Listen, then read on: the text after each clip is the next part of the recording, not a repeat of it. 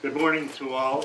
My name is Father Ken Doyle, Chancellor for Public Information for the Diocese, and I welcome our media representatives and our diocesan department heads today, and I'm grateful for your presence.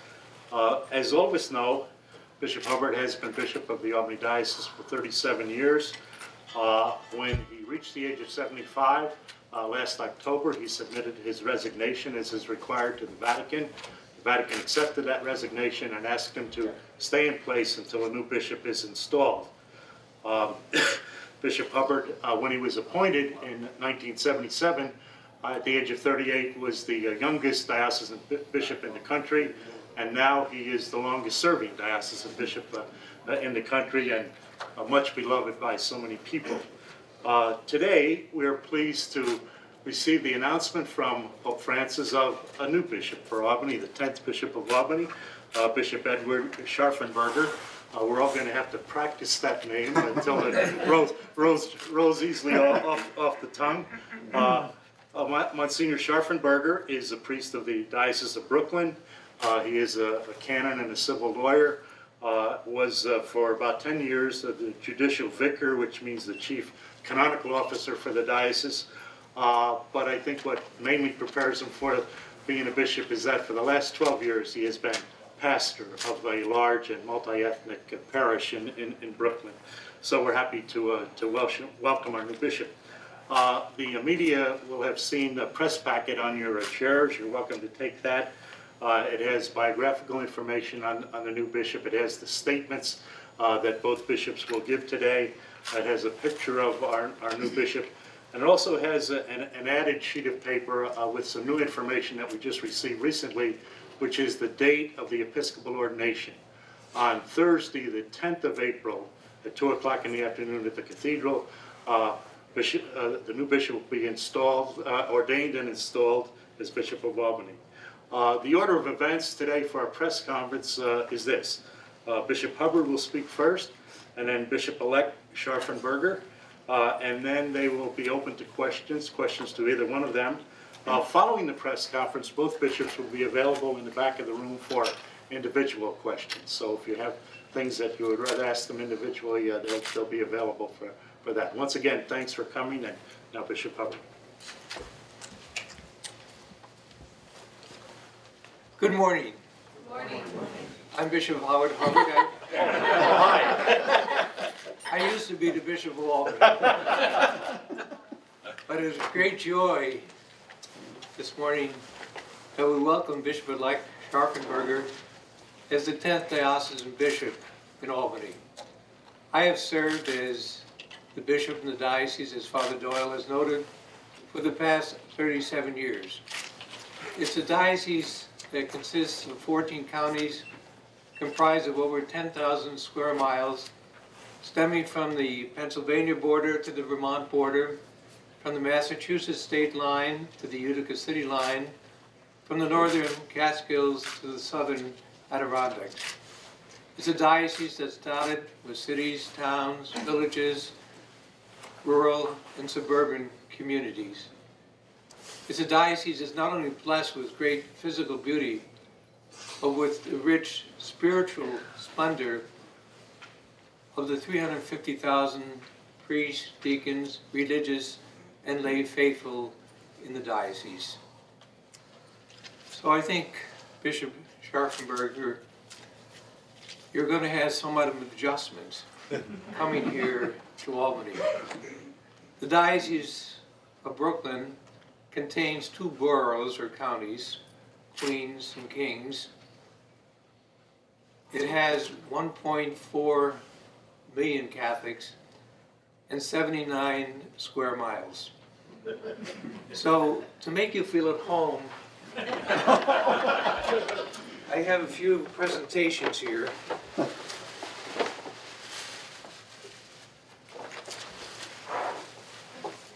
First of all, we have a map of the diocese. Thank you very much. Secondly, we have the Zucchetta from my predecessor, Bishop Edwin B. Broderick. Thank you very much. And to really make you feel at home, we have a Mets cap. Wonderful.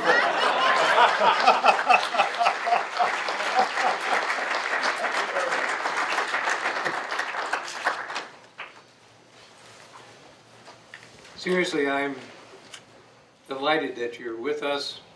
We assure you of a warm and hospitable welcome on the part of the people of our diocese. And I know they will be very attentive and responsive to your spiritual leadership as our new shepherd. As Father Doyle has already indicated, Bishop-elect Scharfenberger comes to our diocese with a tremendous background. He is both a civil and canonical lawyer. He served as judicial vicar for the Diocese of Brooklyn. He was a pastor for 12 years at St. Matthias Parish, a multi-ethnic parish in Ridgewood. So he has become versed in many languages, and I'm sure that this will be very much appreciated by the growing Spanish-speaking community in our diocese. He is currently serving as vicar for Bishop DiMarzio in the Queens area. We are delighted that Pope Francis has granted us such a gifted leader with such rich legal, administrative, and pastoral background to serve as our new chief shepherd. We assure you, Bishop, of our prayers, our love, our loyalty, and support. Congratulations, best wishes, Godspeed always. Thank you very much.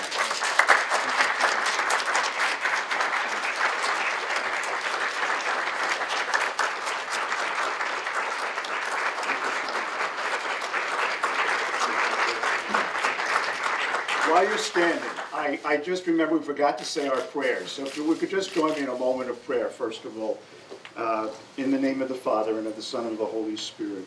Amen. Heavenly Father, we thank you so much for the gift of being called to bring your peace into the world you love so much. And we know that you've given us all so much love to share, but we want to say thank you. And thank you for one another, because we want to be your people, and not just in word, but mostly by example. So help us all to do what we do every day, but to do it with love and with confidence that wherever we are, you are always with us, through Christ our Lord. Amen. Amen. Thank you so much. God bless. It's a little overwhelming. When I got the call last Monday, actually from a friend of mine from the Brooklyn Diocese who happens to be working at the Apostolic Nunciature, he said to me, in a few minutes, the priest is going to be calling you. And I said, well, what did I do, you know? And a little while later, I did get a call, and I thought it was him calling back again, too. So I must have said something like, so you just called me 10 minutes ago, and then it happened to be Archbishop Vigano, who said, oh, this is the Apostolic Nuncio, and the Holy Father would like to ask you to be the Bishop of Albany. And it took me totally by surprise, but I'm delighted to be here. And I don't feel so far away from Brooklyn here. There is a river that connects us, you know? And so I feel very much at home. I have to say I'm so thankful not only to our Holy Father for the confidence that he's placed in me, but for the incredible welcome that I've gotten since I've been here. Bishop Hubbard has treated me just like a brother when I got here, and I met so many good people so far, and I'm looking forward to meet all of you personally, hopefully as soon as possible. Thank you so much for your welcome. I much appreciate it. I'm very grateful to my parents, Ed and Elaine, 93 years old. I don't know if they're watching this from home. I understand it's being streamed, but they gave me life. They gave me the gift of life, and they were generous enough to have my 2 brothers and 2 sisters. I'm the oldest of 5 in my family, and I'm thankful to my parents, my brothers and sisters, my family for really, they taught me how to pray. I say my first prayers. They taught me how to love Jesus. They taught me how to never forget that Jesus was the center of our life, and that nothing else mattered when you had Jesus. And that's what gives me the confidence. It's not me. As I say, I'm really humbled. All these things about lawyer and Catholic, please don't hold that against me.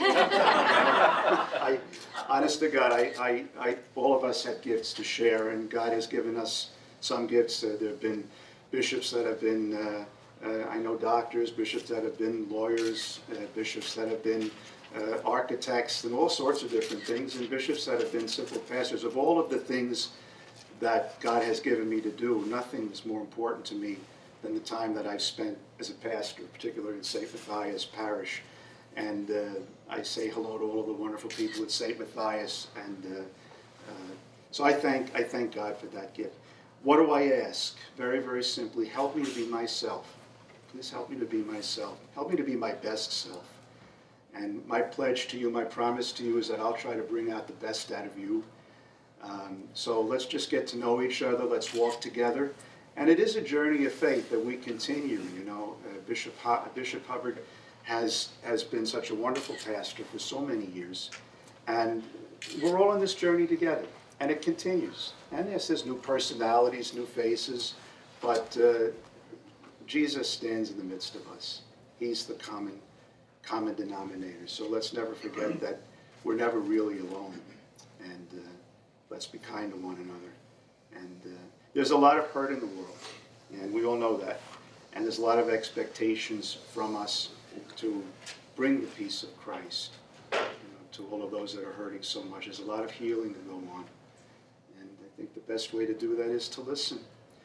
I like to learn. It's one of the things I like. I like to learn, and to be a good learner, you have to be a good listener. So challenge me to be a good listener, to hear where you want to see the church to go, to give me the guidance and the support, to take you as your leader where God wants us to go. And God's going to speak through you. Sometimes a shepherd needs some of the sheep to lead him to other sheep where he needs to go.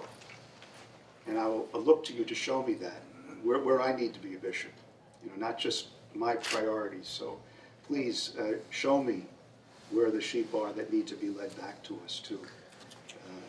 Because there are many people that certainly need to be welcomed or re-welcomed again. So God bless you. Thank you so much. And I know we'll be talking in the days and weeks and months and years ahead, hopefully too. But I think we're at question time. Okay, so yes. Monsignor, pleasure to meet you. Excuse me, would you identify yourself and your media outlet Sure. when you say the question? Stand too. Matt Markham from WRGB, CBS 6. Going back a while, I'm curious, can you think of a moment when you realized that you wanted to be a priest, and if you ever thought you would be here where you are today? I have to say no and no, because I really can't remember at the time when I never got a call that said be a priest. I think what would happen is I went to Our Lady of the Miraculous Medal Grammar School in Ridgewood, and I was impressed by the example of the priests in the parish. I liked what they did. I thought they were good men. They were kind to people. They were compassionate. They went into the classrooms and talked to us. They treated us actually, I think one of the things I liked about the priests is that they were close to us. They talked to us. They weren't just like, you're a bunch of kids. They would come in. And I think that attracted me. And little by little, it began to grow in me that I think that's what I like to do. And as far as did I ever think I would be here today, maybe to go to Lake George or something like that, but I never thought as bishop. Honestly, no, it never occurred to me that. I admired bishops, certainly, whose example I like to follow. Bishop Ford, for example, comes to mind, the Maryknoll bishop, and at times when I would watch bishops, in difficult situations, I would try to think, well, how would I do that? What would I say? But it didn't occur to me I'd be standing here in this position. But thanks for the question. It's a very good one. I think a vocation kind of grows on you more than anything else. Hi there. Hi. Hi. Sorry, I got here. Maria Balvanas, I'm with Time Warner Cable News. Yes. I understand you're getting ordained in April. What are you going to be doing up until then to kind of prepare yourself for the transition? That's a good question. There's two schools of thought on that. And I think that the diocese is in very good hands right now. So I'm going to make myself scarce to be, I have a lot of work to do still in Brooklyn to wrap things up. So most of the time I'm going to be in Brooklyn. I'll continue doing what I'm doing as the bishop's vicar. And to the extent that they need me, they have my cell phone number. I'll be up here. If you need to get in contact with me, you can call me. But I'm going to pretty much lay low here. I'll wait till April the 10th. And I do have to make a retreat, a canonical retreat for a week. You know, just basically be silent and listen to God for a week. And so I'll be doing that as well too. And then, so I'll be involved in some of the preparations, but I think we're in good hands. I know there's been a lot of concern about recent closures of some of the churches. What do you have to say to Catholics in our area about any further closings and how you might be handling that from here on out? I know that as far as I'm concerned, everything that can be done to keep a parish community going, to keep a church open, we have to make every effort to do that. Sometimes we have to make decisions that are difficult decisions. If we can continue to support our structures that we have, and we can continue to keep them going, every effort needs to be made to do that. I don't know, I know a lot of work has been done in recent years in the merger of parishes, and I know that's always a very, very painful thing. I was involved in that in Brooklyn myself. We did a whole strategic planning process, and we had to merge a number of parishes. And my intent is not to close churches, but to encourage people to collaborate, to work together, so that we can maybe sometimes get things done better by working together. So if there's any way to make that collaboration happen, you know, that's what I'd like to encourage more than anything else. I think people are eager to find out how you're going to lead the diocese. Do you have a list of priorities, or is there anything we can expect to see change in the near future? I would say no, because you heard what I had to say about my view is that I am there to be a shepherd to the people who are here, not to come in with my plan as to what the diocese should be. So my goal right now is to listen and learn. I want to respond to the real needs of the people of this diocese. Most of all, spiritual, but since we're not disembodied spirits, we're not angels, and sometimes we make mistakes, we have to look at that as well too. Where are we hurting? What needs to be addressed? You know, what do the people of this diocese feel are priorities? And I think my role primarily is to elicit from the people the vision that we need to have. I would say that my vision is basically to bring the love of Jesus to everybody in some way. We do this sometimes institutionally, you know, through our Catholic charities, through the outreach that we have to the poor. I'm most concerned about people that feel alienated from the church, people that have been hurt by the church, you know, in some way, or maybe some person in the church that represents the church that didn't behave the way they should. I'm concerned about that. We have to ask God's forgiveness for that. We have to ask people's forgiveness for that. But we also have to move forward in healing. So I would say, you know, if I could sum it up best, I say I want to be a healer. I want to be a listener. I want to be a reconciler. But I can't do it alone. I want to do it together with all of you, with all of the people. What are your thoughts on so far the leadership of Pope Francis since he took over? And you talk about maybe bringing people back into the church who have been hurt or for whatever reason have drifted away. Do you think his message will help forward that goal, and can you incorporate that in any way for the Catholics in the Albany Diocese? Well, from what I'm hearing from a lot of people, many people have been very inspired by Pope Francis's leadership. Certainly, I think his example is, I almost would say, informality, the way he reaches out to people, and I think has been an inspiration to so many people. So I think his actions speak for themselves. And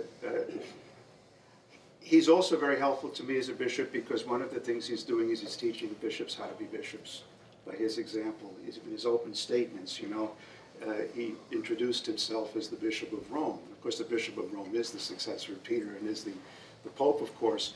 But he spoke about that relationship between the pastor and his people, you know, people and their pastor. And he sees himself primarily as a pastor of souls. that's the model I'd like to follow. Yes. Thank you. Having been a staple in our diocese for so long, is there any part of Queens that you're bringing with you? Oh, boy. Well, I come from Ridgewood. I mean, that's the area that I came from. And Ridgewood has always been a community very kind to the immigrants. I grew up hearing accents around me all the time, because originally it was an Irish and a German neighborhood, so I grew up smelling sauerkraut in the streets as we came home from church. And then the neighborhood changed little by little. People from parts of Latin America came in, and then little by little people from Eastern Europe, Yugoslavians as we used to call them, Hungarian refugees. Most recently, Polish immigrants came in. My own parish in Ridgewood, St. Matthias, is about 1/3 Polish, 1/3 Hispanic, and many different, from many different parts of Latin America and Central America, and about 1/3 Irish. So I grew up in that type of community. Ridgewood has always been a little tough on immigrants too. You know, you had to clean your stoop, you had to shape up, you had to, you know, they're very, you know, protective of the environment in the neighborhood, but it's been welcoming at the same time. And so that's in me. And if that helps you to understand the part of Queens that I'm more likely to be like, you can't get Ridgewood out of the guy. So I'm probably still a little bit of a Ridgewood boy. Yes, sir. Joe Condon from Albany Broadcasting. Considering the tenure of your predecessor, do you kind of feel like, actually I've got two questions. Jimmy Fallon following Jay Leno?